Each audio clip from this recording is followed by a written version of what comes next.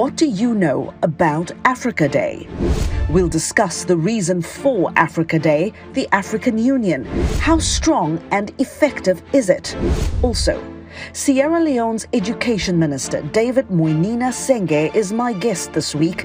We'll talk about his new book and how he helped his country make a U-turn on pregnant girls in the classroom. Straight Talk Africa starts now.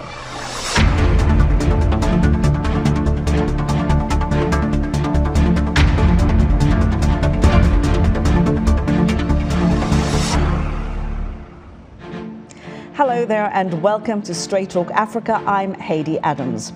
Thursday, May 25th is Africa Day. It's meant to commemorate the founding of the Organization of African Unity in 1963. Today, the OAU is known as the African Union. And this year's Africa Day marks the 60th anniversary celebration of the OAU's establishment. But how much do people across the continent really know about the African Union or about Africa Day? We spoke to people on the streets of Nairobi, Kenya, and Abuja, Nigeria, and Accra, Ghana to find out.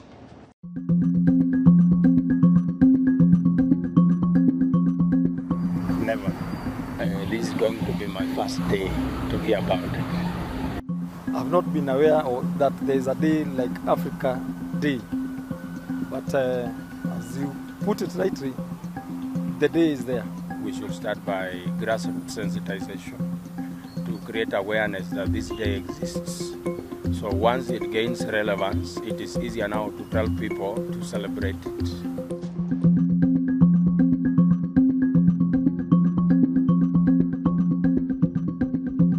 The only culture holding the whole world together is from Africa. When you talk of culture in diversity, it is Africa. We've not made progress. We're not even united. There's injustice everywhere, no love. So I don't think it worth it. Nothing. Africa has not gotten anything. African Day is a day where Africans come together to celebrate and to remember the history of Africans who were once slaves to the Western community. And I believe that it's a day that we understand and celebrate our history and our culture. When we say African Day, we're talking about the identity of the African and the total emancipation of the African continent. We're talking about economic-wise, the social upliftment and the political and geopolitical emancipation of the African continent. Well, joining me now to discuss and analyze the strength and effectiveness of this union between 55 African countries, the African Union and Africa Day is David Monda. He's a professor of political science at City University of New York, and he joins me via Skype from New York City. Prof, always great to see you, always great to have you on the show. We had some answers there from folks on the streets in different cities. Some knew what Africa Day was about, some did not. Are you surprised by the mixed reaction? No, I'm actually not. Simply because 60 years after the formation of the Organization of African Unity and its evolution into the African Union, Africans really still don't see their continent as one. The continent is still very divided in terms of the different nation states and their own particular interests. But I think if Africa Day is really to become encapsulated in the lives of Africans, it really needs to be made real. So, for example, Nigerians should easily be able to go to Burkina Faso or Egypt or Kenya or South Africa and work, and vice versa. There has to be an inter-African cooperation to make movement of people, goods, and services a lot easier, so that individuals in all countries can feel that they can travel, interact, and engage across the continent. And I think that's still a challenge. And Professor, is part of the challenge also that there just simply are so many countries part of this union, countries with different trajectories, countries with different histories, different languages, cultures. We always talk about how diverse our continent is. Is that part of the greater challenge to form a union that is almost I guess, perfect amongst all these different countries with different interests? Yes, I think that's a major challenge. But also, in addition to what you've mentioned, is the framework into how we've tried to bring these countries together. The African heads of government and states meeting is really the pinnacle of the basis in terms of which how the African Union is moved forward. But that really doesn't translate to subnational governments and people on the ground. So a lot of Africans really see this annual meetings in Addis Ababa as talk shops, but it's really not made real on the ground. And I think that's one of the bigger challenges. How do we integrate from different regions, from the East, countries in the West, Eastern blocks, Western blocks, the Northern bloc, Central and Southern bloc, to make it more real to people rather than having, heads of states meetings at high levels. But in conclusion, I'd also add the other thing that we really need to be thinking about is in terms of the opportunities and diversities of the countries. How do we remove non-tariff barriers? For example, education qualifications of someone from Ivory Coast for them to be able to work in Uganda or Egypt. Right? Some of those traditional linguistic, normative, and customary barriers are still in force. And I think that's something we need to think about. So moving it away from the diplomats and the presidents at the high level to local levels and local interoperability between countries, I think is one of the steps to take the Africa Union and Africa Day ahead.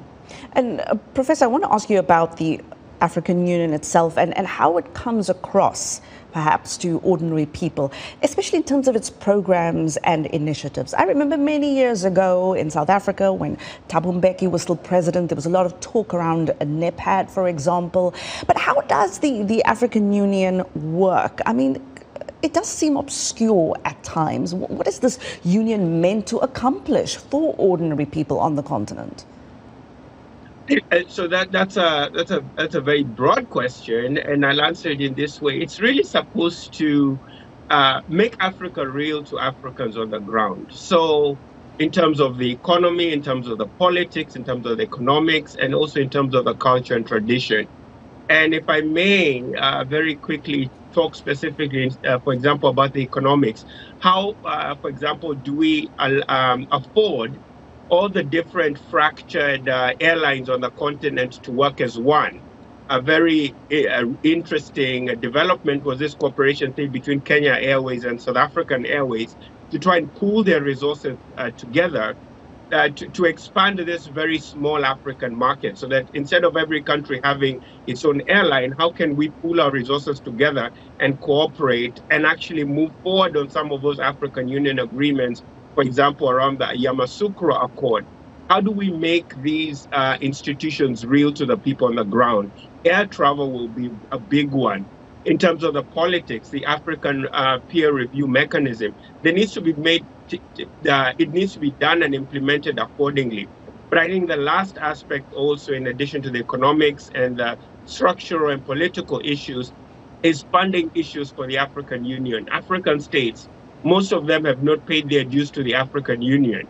They are way back in arrears on their dues. And if we're really going to be serious about integrating the continent, African states really need to fund the African Union themselves so that peace missions, economic integration, a lot of the nuts and bolts issues to make it real to people on the ground can be funded. A lot of the funding for African Union right now comes externally, mainly from the European Union and the United States. I think that's something very important we need to think about. Funding, diplomatic integration, and also economic integration on things like airlines. And the airline issue is really something that's tangible, that people do actually see happen. I always wonder how many people really know that the AU actually played an important role in that happening. But I want to talk to you about the effectiveness of this institution as a Pan-African institution. How much teeth does it really have? I mean, we've seen some successes in recent months, or a success to speak of, and that was, of course, with the conflict in Ethiopia, where we had the government, of course, come and sign a peace agreement with the TPLF.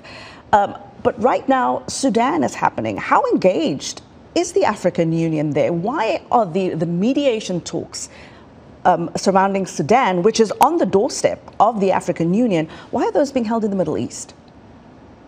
Yes, so this is the exact question to what you've raised.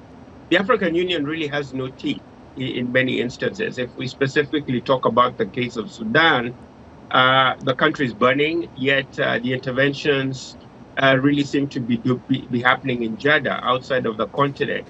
Regional leaders through IGAD have offered to mediate, but that hasn't been taken up. So when we think about mediation, for example, to the specific case you've talked about in Sudan, diplomacy really needs to be backed up by the coercive threat of hard power, meaning force. And the African Union doesn't have a robust military force that can intervene and engage on some of these conflicts.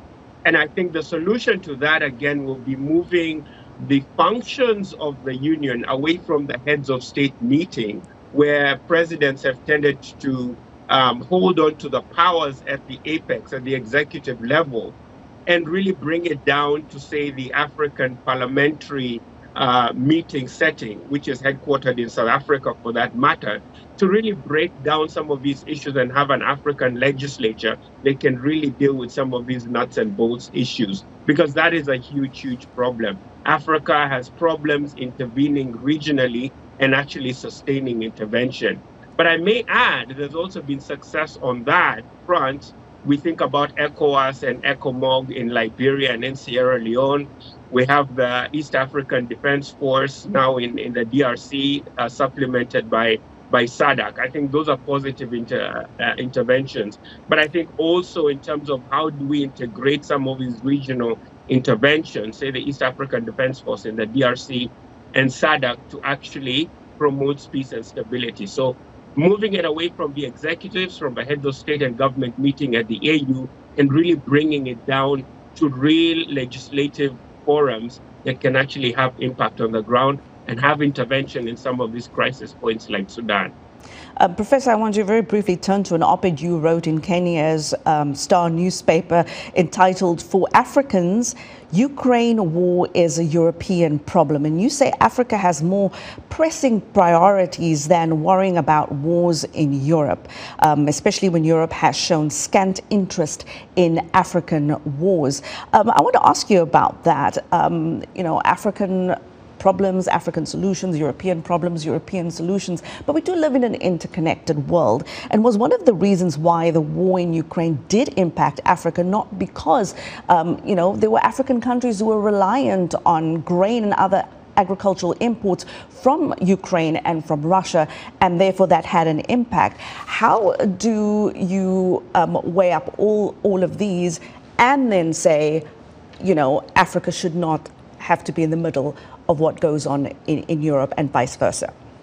Sure. So the ethos of that piece in the Star, Heidi, was not to say that we live in an isolated world, that we should silo African problems and European problems. But I think the gist of that piece was to say, courtesy begins at home. Your house can't be burning, and you're going to turn off the flame in your neighbor's in your neighbor's house. You really need to take care of massive problems that are engulfing your region or your house before you worry about the flames in other people's houses. If your house is burning, it's illogical to put out the flame in your neighbor's house. Europeans as a region have very much more robust systems to take care of problems in Ukraine and in the European region. But Africa, we haven't really consolidated and developed our mechanisms to take care of our problems. And the case of Sudan that you mentioned is a perfect case. The perennial problems we've had in the DRC, is another case. Somalia is another case. I mean, there's a whole hodgepodge of challenges we have. Africa really needs to seriously start reconsidering its priorities. Our priorities should be taking care of our people and their interests first, our problems, before we worry about other continents that are far more developed and have their own mechanisms to take care of their problems that are much stronger than ours. Well, Professor, it reminds me of a saying in South Africa, pretty much along the lines of what you just said, sweep in front of your own door first before you go sweeping somewhere else. But thank you so much, Professor David Monda, a political science professor at City University of New York. Professor, thank you. Always great to have you. Thank you, Heidi. Thank you so much for having me. Stay here with Straight Talk Africa after the break. When President Bill himself publicly said pregnant girls could not go to school, and I was in the audience and I was like, what, how, I'm going to be the one who's going to be doing this. Session with Sierra Leone's education minister about his new book and how he persuaded the president to make a U-turn on pregnant girls in school. Stay with us. We're back in a moment.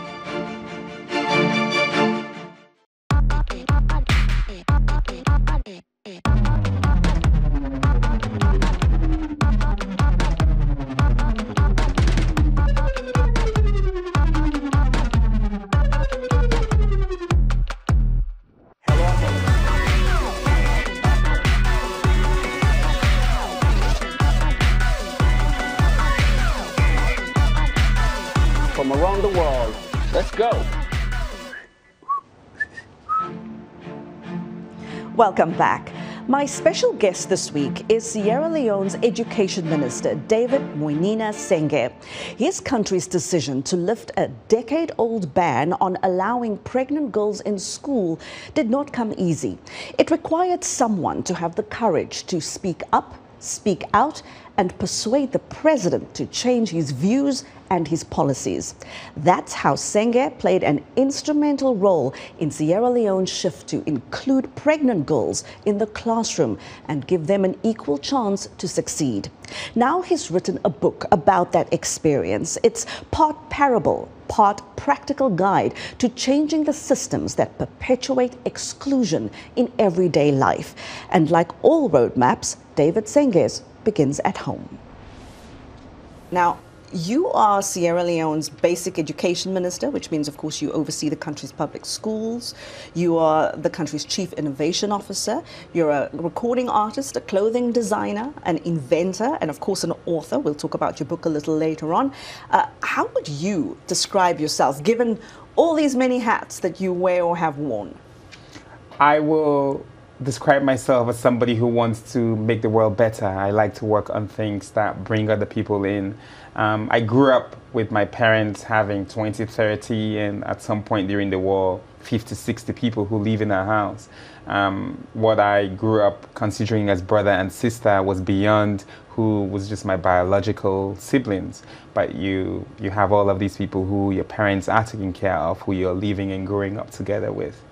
But I also like to play. I play a lot, whether it's football or the guitar or just working with some people to design new clothes or coming up with new rap lyrics. And for me, that collaboration really is a driver for what I do and what I enjoy. So I think it's the play and freedom to play and create. But ultimately, it's working on things that bring other people along, and inclusion has been central to what I do. You mentioned war. From what you saw as a child growing up in your country, how did that shape and change you? You know, I remember very vividly a very specific example where we were running. Our community had been attacked and we were going someplace, and I saw children. There were children who were child soldiers, and I remember being interrogated by them, or my parents being interrogated by them, and actively thinking that I would want to work for a Sierra Leone where my children or where no other child has to do what these kids were doing. That stayed with me. And later on, when I was a teenager, I saw people who were amputees and victims, and I had a conversation with them. And I remember knowing that they did not use their prosthesis because it was uncomfortable, even though it was free.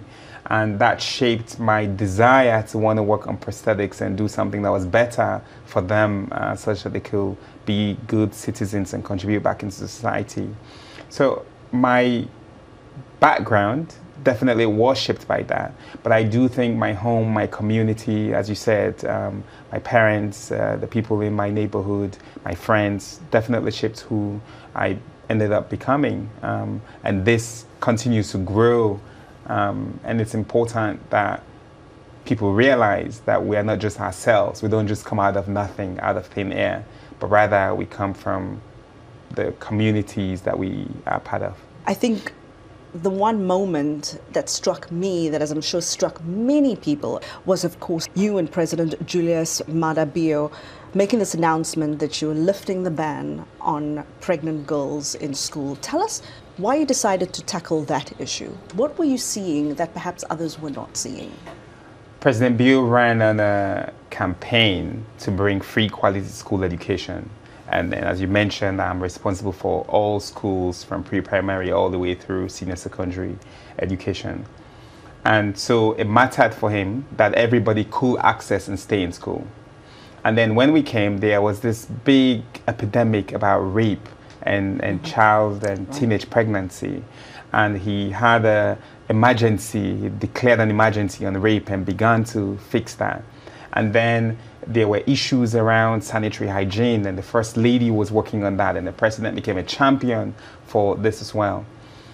So when the ban on pregnant girls, when President Bio himself publicly said pregnant girls could not go to school, he was going to continue a 10-year-old ban. So he didn't start the ban, he was there, 10 years old, but he publicly said on the day that I became minister, coincidentally, that, you know, we're going to continue this. And I was in the audience and I was like, what, how?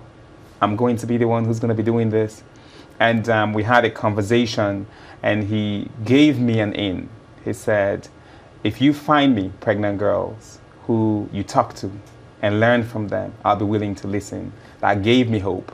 And over the years, we ended up, over the months, not years, we ended up engaging people, parents, teachers, and everybody. And it was based on a fundamental principle that the President and I agreed on. So we started on different parts. And what we based our final answer on was that you cannot victimize a victim already. Many of these girls who we're working to bring to school, who we are fighting and giving them justice through this declaration of emergency on rape, are rape victims. Because when you're under 18, you're not giving consent. There's no informed consent. And so these girls, majority of whom were pregnant, were rape victims.